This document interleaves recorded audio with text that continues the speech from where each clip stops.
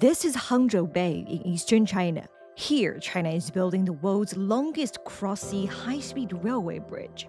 Stretching nearly 30 kilometers, the project reached a major milestone on Friday. Its first main tower was successfully topped out. This main tower rises 200 meters above the sea. That's the height of an 80-story building. But right below, the water is anything but calm.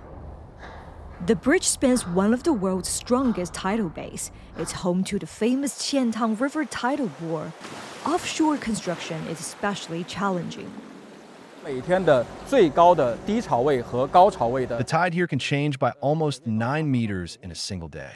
But this bridge is designed to meet the standard for a 350 km/h high-speed rail, with each pier having a service life of 100 years. This presents a huge challenge.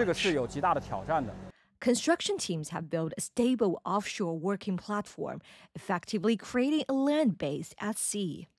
At the same time, smart engineering technologies are playing a critical role. I joined project manager Jiang Benjun to see how they work. This system allows us to fully sense real-time conditions. Everyone, from managers to on-site workers, can instantly adjust operations for safety. All systems are independently developed in China.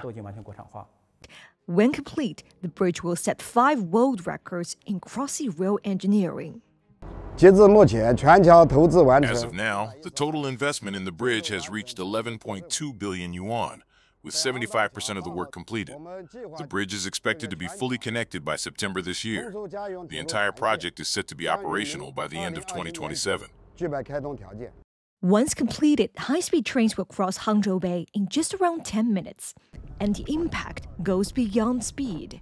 The bridge will significantly enhance connectivity and support high-quality integrated development across the Yangtze River Delta, one of China's most dynamic economic regions.